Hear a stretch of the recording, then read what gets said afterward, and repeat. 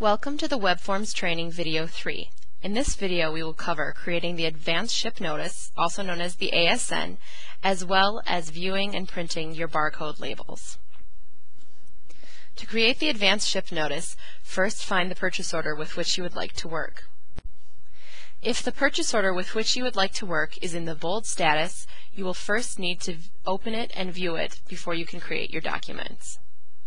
To create the ASN, click on the Next Steps icon.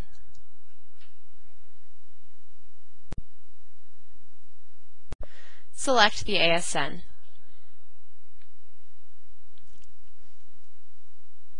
All forms are trading partner specific.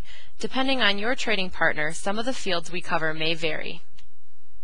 In the upper left-hand corner are two navigational tabs. You will need to fill out the fields on both of these tabs. To navigate between the tabs, click on the tab with which you would like to work. We will begin with the Header tab. For all documents, any field outlined in blue is mandatory. You must complete all mandatory fields before the document can be sent. To enter your information, click on the field. If there is an arrow icon present, you must use this drop-down menu to fill in the field. Select the option you would like to enter. The next field, the shipment lading quantity, refers to the number of packs or pallets you are sending.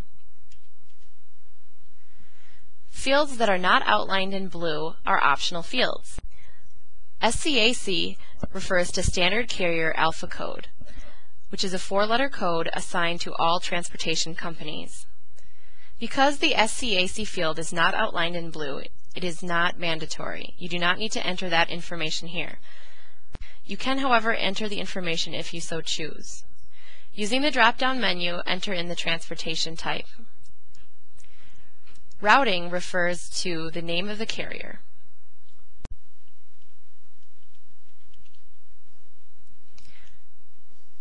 The next mandatory field is the ship date. Using the drop-down menu, select the date that you will be shipping your product. Bill of lading, carrier pro number, and pickup reference number are all conditionally mandatory fields. Although none of these fields are outlined in blue, when you check your document, an error will appear informing you that you must fill in one of these fields. Depending on the information you have, choose the appropriate field.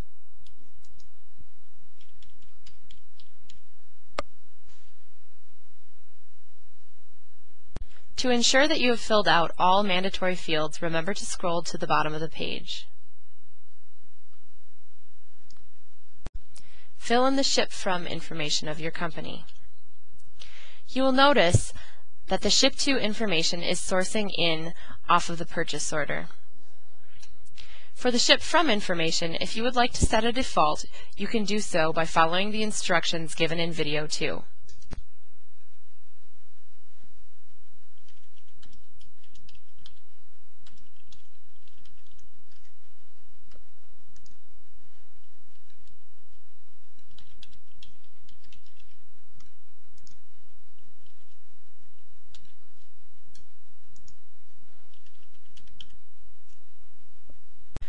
When you have finished filling out the mandatory fields, scroll to the top and click on the Order tab to proceed to the next page. At the top of the Order tab, you will see the PO repetition. If your trading partner allows for multiple purchase orders per ASN, you will add those purchase order repetitions here by clicking on the plus sign. To navigate between these PO repetitions, use the arrow keys. To delete any unwanted PO repetitions, select the repetition you would like to delete and click the trash can. If your ASN contains multiple purchase order repetitions, you will need to enter pack information for each purchase order. Next, you will add your store information by clicking on the plus sign. If your Advanced Ship Notice is divided by multiple store locations, you can add these repetitions by hitting on the plus key, then selecting the store number with the drop-down field. This purchase order only has one store repetition.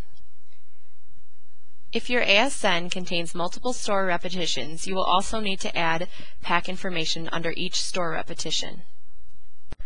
Depending on the trading partner, the repetitions on your ASN order tab may appear differently. To enter the pack information, click the plus sign. Next, you will select single or multiple item per carton or pack. Single item per carton refers to one SKU per carton. This may include multiple items, but they must all have the same SKU number. For example, if you are shipping 100 apples in a carton, that is still a single SKU carton. If you are shipping more than one SKU or type of item per carton or pallet, select multiple item per carton.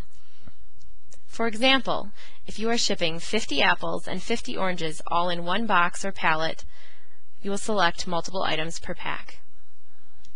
In this example, we will select single item per carton. Click on the plus sign under Item Info to add your item. Select the item you would like to add and hit OK. If you have selected single item per pack, you must make sure you only have one line repetition under the item info. Be sure to fill out all mandatory fields in the item repetition.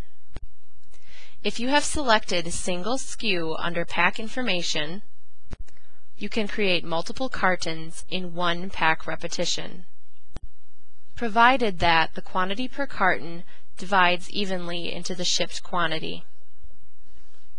In this case, we will enter a quantity per carton of 101, thus generating 10 cartons.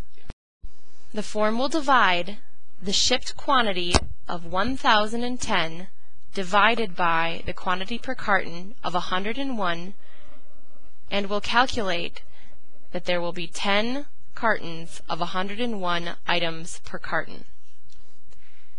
If the shipped quantity is not evenly divisible by the quantity per carton, you will need to create two separate pack repetitions. For example, if you are shipping this line item with a quantity per carton of 100, you will change the shipped quantity to reflect the total number of items being shipped at that quantity per carton.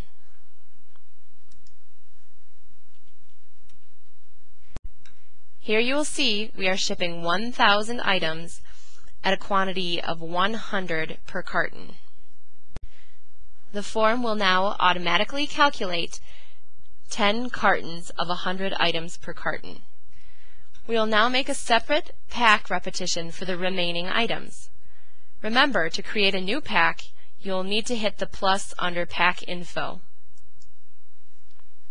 Select Single, the plus under the item info, and select the same item as before.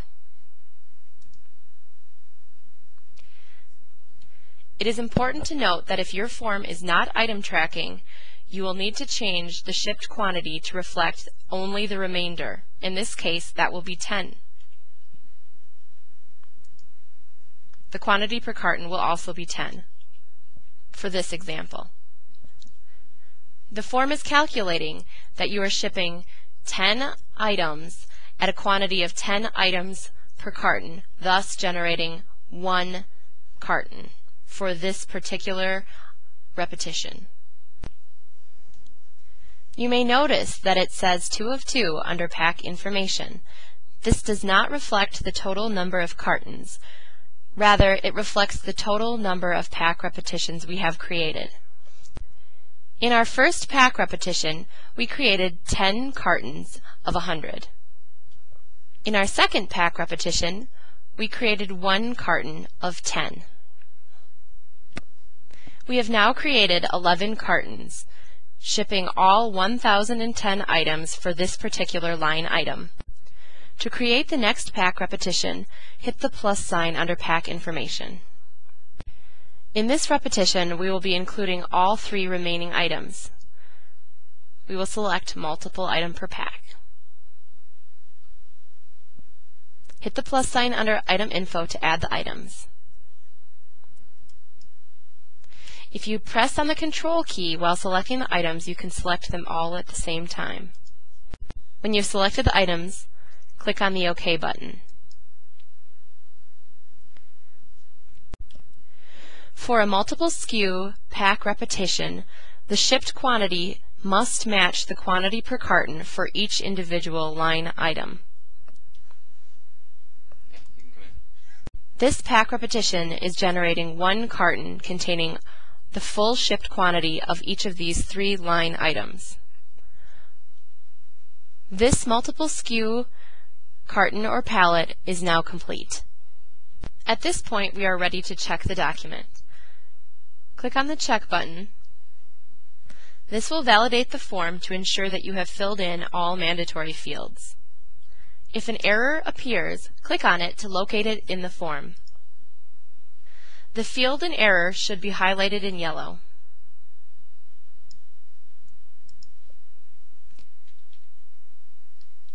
Enter the missing information. Then check the document again. The check was successful. We may now send our document. If you're not ready to send, you can save the document. It is not necessary to check the Done button when you are finished filling out a form. Only if you are done creating documents and would like to prevent further documents from being created should you select the Done button. For this example, we will save the document. A draft of this document has now been saved successfully. To close the document, click on the X in the upper right-hand corner. You may notice the Data Entry in Progress window remains open. Once you have finished working with the document, you can close this window. If you have saved a draft, it will be located in your Drafts box. If you sent your document, it will now be located in your Out box.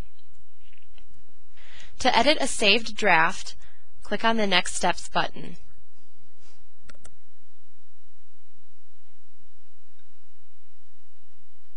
Then select Edit. You will notice that your shipping labels are also now available. If this window appears, click the Run button. Maximize the window to view printing options. Here you can select laser or thermal printer. Under Range to Display, you will see the total number of labels. If you would like to print only the first page of labels,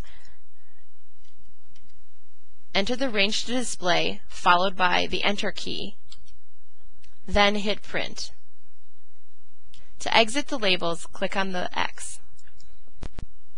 This concludes the 3rd video in the Web Forms training series.